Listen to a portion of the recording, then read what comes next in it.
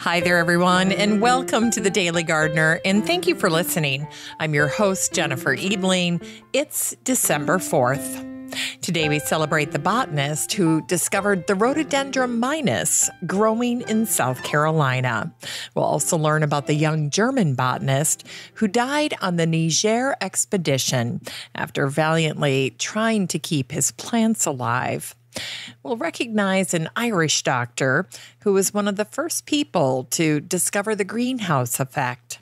And we'll salute the naturalist of Germantown, Pennsylvania, whose love for wildflowers and nature was unsurpassed. Today, we grow that garden library with a down-home book dedicated to helping you with the family garden to make it a resounding success.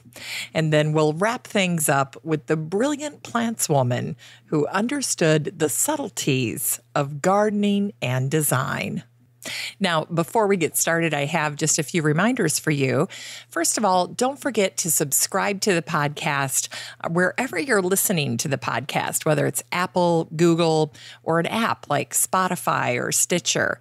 All you have to do is hit the subscribe button, and that's a big help to the show. And don't forget that while you're at home, you can ask your smart speaker to play the show for you. Just ask Alexa or Google to play the latest episode of the Daily Gardener podcast, and she will. It's just that easy. And if you get a chance, head on over to the Daily Gardener website. You'll find it online at thedailygardener.org. And once you get there, you can look around and see all of the articles that I've written for the show, whether it's an article about botanical history or a poem, or even all of the book recommendations for the show. It's all there, it's all free, and it's waiting for you. And when you're on the website, you'll see right there on the homepage that there's a spot where you can sign up for the free Friday newsletter for the show. Every Friday, you'll get an email from me which contains a personal update, garden-related items, and reminders for your calendar. You'll get a nice list of all of the book recommendations for that week for the Grow That Garden Library segment. Plus, I throw in extras like garden gift ideas, garden-inspired recipes, and exclusive updates regarding the show.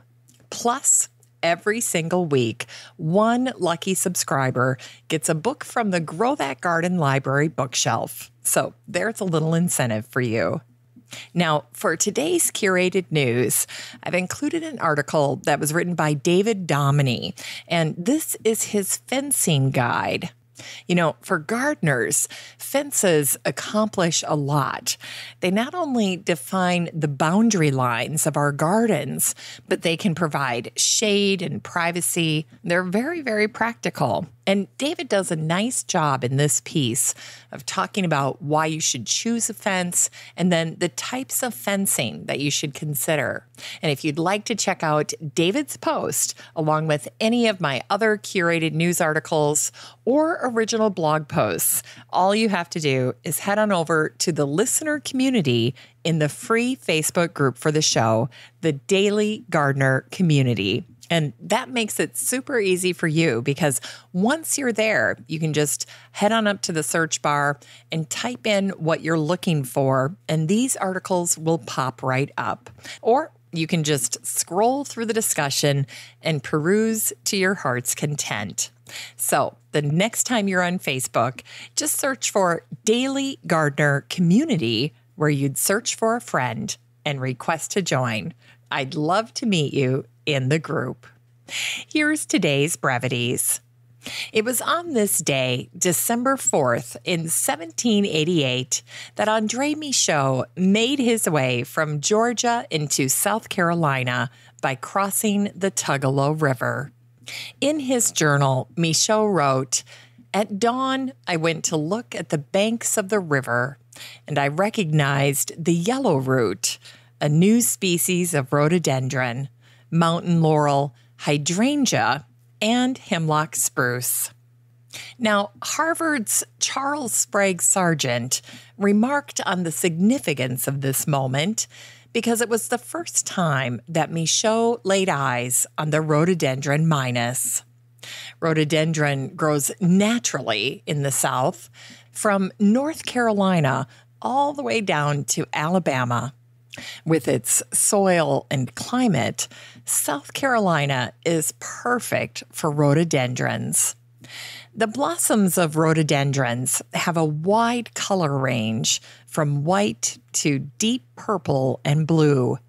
A versatile plant, rhododendrons can be planted as specimens or even hedges in gardens or natural settings. If you have an oak or pine trees on your property, rhododendrons are ideal for underplanting due to the filtered light from the tree canopy, the soil pH, and the natural mulch. As the mulch breaks down, the organic matter provides the rhododendron with the perfect mix of nutrients. Finally, rhododendrons need well-drained soil, and consider taking advantage of that fact by planting them on a slope. And it was on this day, December 4th, in 1841, that the German botanist Theodore Vogel was laid low with dysentery. After joining the Niger expedition, Theodore recorded in his journal the difficulties of traveling without the benefit of a Wardian case on board a naval warship called the Wilberforce. He wrote, "As soon as I got on board, my first care was to the plants gathered since we arrived at Cape Coast Castle. But though I had taken all possible care, much was spoiled, and almost everything in a bad state. It has been my lot after endless labor."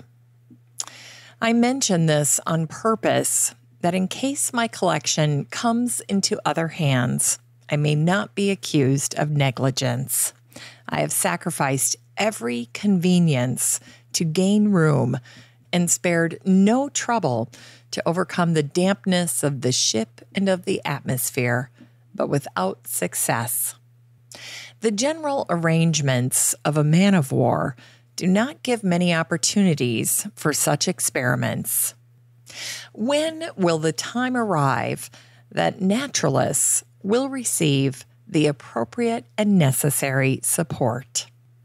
Well, when Theodore became sick on this day in 1841, his friend and fellow German, the mineralogist Charles Gottfried Roscher, tended to him for 13 days, and he never left his bedside.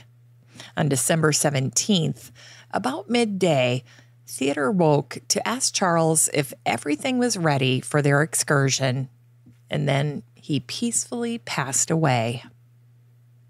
And today is the anniversary of the death of the Irish experimental physicist John Tyndall, who died on this day, December 4th, in 1893.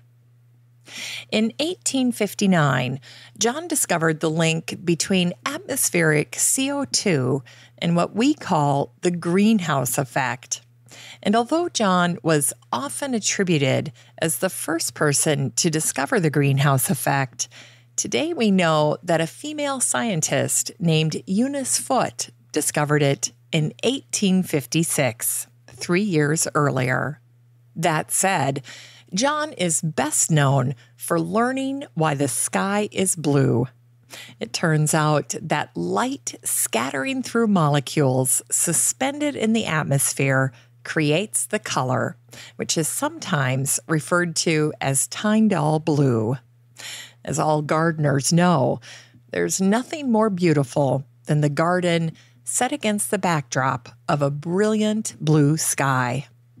All in all, John was one of Ireland's most successful scientists and educators.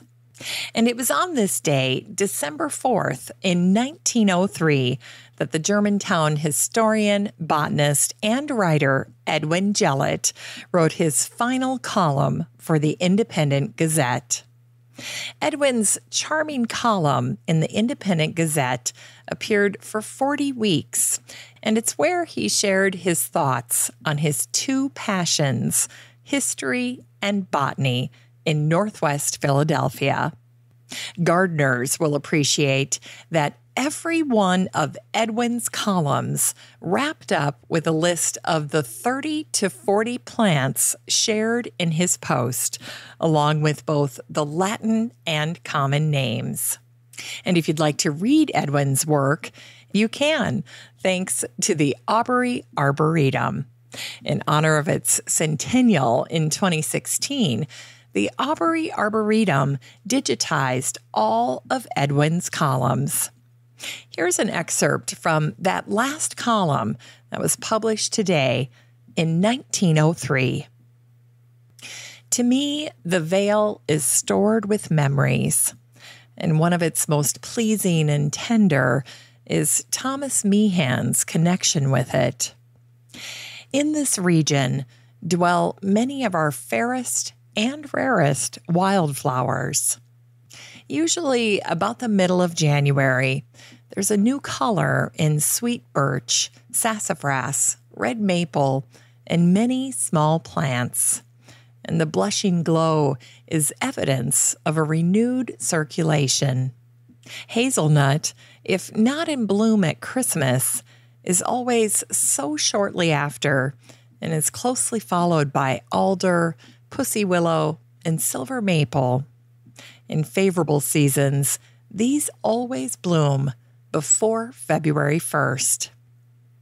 In gardens, ice plant, sedums, and euphorbia appear early above ground, and evergreen native and exotic Adam's needle, Scottish heath, Japanese euonymus, retinospora, native and Chinese arborvitae, box and Japanese privet, laurel and rhododendrons, holly and yew, cedar, juniper, and evergreen cypress, fir, spruce, and pine, and other evergreen plants cast shadows upon the snow to remind us of pleasant days past and of warmer, brighter ones to come. In Unearthed Words, here's an excerpt from The Travelers by the English poet and novelist Arthur St. John Adcock. The way that leads to winter will lead to summer too, for all roads end in other roads where we may start anew. It's time to grow that garden library with today's book, The Family Garden Plan by Melissa K. Norris. This book came out in January of 2020, and the subtitle is Grow a Year's Worth of Sustainable and Healthy Food. In this book, Melissa shares her expertise after growing up gardening and now gardening with her own family on almost 15 acres of land in the foothills of the North Cascade Mountain Range in Washington State. Melissa shares hard-won knowledge from decades of trial and error. She's an expert heirloom gardener, preserver, farmer, cook, and homemaker. Her book is personal and inspirational. Melissa shares Bible verses, family stories, and photography from her very own home and garden, which gives her book a charming authenticity that many garden books lack. Melissa's book is meant to be used as a reference. She includes helpful tips and suggestions to keep you and your garden growing. This book is 224 pages of down-home advice from a genuine gardener with a passion for helping others.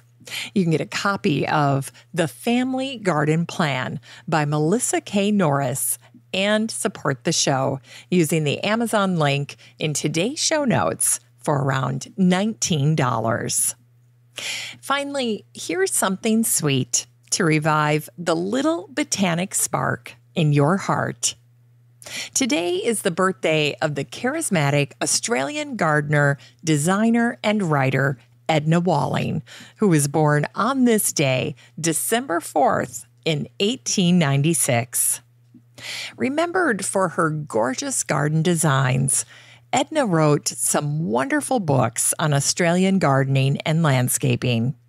After working nonstop for 4 decades between the 1920s and the 1960s, Edna created over 300 gardens. Today, many Australians regard Edna as the most excellent landscape designer that Australia has ever known. An ardent conservationist, Edna was ahead of her time. An advocate for native plants, Edna's favorite plants were naturally drought hardy, a must for Australia's harsh climate.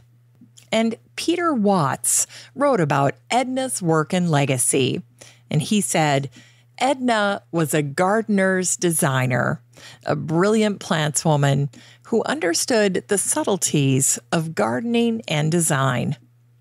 And she always thought gardens should be just a bit bigger than they needed so that you couldn't control them entirely. It was Edna Walling who said, "Nature is our greatest teacher." And there's an adorable story about Edna that I thought you would enjoy. In November of 1941, Edna received criticism from a friend for sharing her preference for perennials over annuals. She wrote, "I got a letter from a friend the other day who addressed me, 'Dear Anti-Annual. If you can't grow them yourself, you needn't be snippy about them.' Ooh, what have I said? Something rude about Iceland poppies or asters? How narrow-minded of me." Thanks for listening to The Daily Gardener. And remember, for a happy, healthy life, garden every day. The Daily Gardener is produced in lovely Wyoming, Minnesota with the help of Paige Mance, Brooke Bierbaum, Kiana Rayleigh, Maddie Doyle, Natalie Decker, and Eric Begay. You can find The Daily Gardener on all your favorite social media. You can follow the show on Instagram, and listeners always have a standing invitation to join the free Facebook group for the show. Just search for Daily Gardener Community the next time you're on Facebook and request to join. All the stories and books that are featured on the show can be found over at thedailygardener.org, thedailygardener.org. And while you're there, be sure to sign up for my free Friday newsletter. Last but not least, you can share your own gardener greetings on the show by emailing me at jennifer@thedailygardener.org. I'm your host, Jennifer Ebling, and as always, have a great day in the garden, and we'll see you tomorrow.